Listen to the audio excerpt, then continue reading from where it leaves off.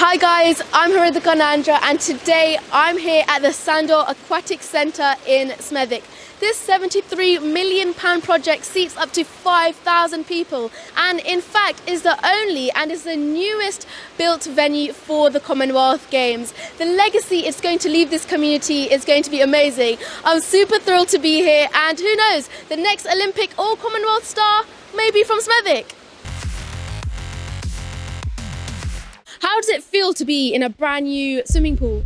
Oh, it's amazing. I think it's great to to be here, to be honest, and to have this facility in Birmingham, but also in Sandwell too, and create that legacy for the Sandwell community after the games happens. And yeah, you see here it's not just a big 50-metre swimming pool, but you've got the diving facility, you've got the diving pool, you've got the little pool at the side, and I know after the games happens as well, when it's given to the Sandwell community, you've got a gym, you're going to have, it's going to be great use for the community, and I think that's one of the nice things, isn't it? It's about that legacy. I think the really important thing to say is this has been designed as a community-based leisure facility first and foremost that's accommodating the Commonwealth Games. So after the Games is over, we'll be going into another period of construction. You see the seats behind me.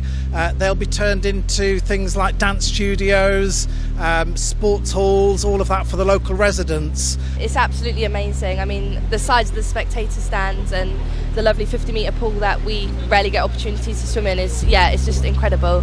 Today's definitely one of my highlights. I think we're at that stage of the journey where, we're starting to see what we kind of call deliverables. We're starting to see real output from everyone's labour. So, being here today and just seeing what an incredible venue this is, and actually seeing the community and the local swimming club using it, which is the real value of this venue for legacy purposes. Same over at Alexander Stadium, you're seeing it all come together. I think so far that's definitely been my highlight. Once the Games is done and this can be used by the public, it's an opportunity for people to come and try out diving, try out swimming, and then hopefully one day they can also go to Commonwealth Games, Olympic Games. So it's really exciting. Your swim club is going to move over and start training here at this pool. How do you feel? Yeah, I saw it for the first time today and just blew me away, to be honest. Where we train now at the minute, in an old 30-metre pool, to then coming and seeing where we're going to be training in a year's time. Yeah, it's a massive step up. It's been absolutely surreal being here at the Sandor Aquatic Centre here today. I can't wait for this place to be packed out full of energy and excitement in the summer. I wonder which elite star will be diving from this #1 block.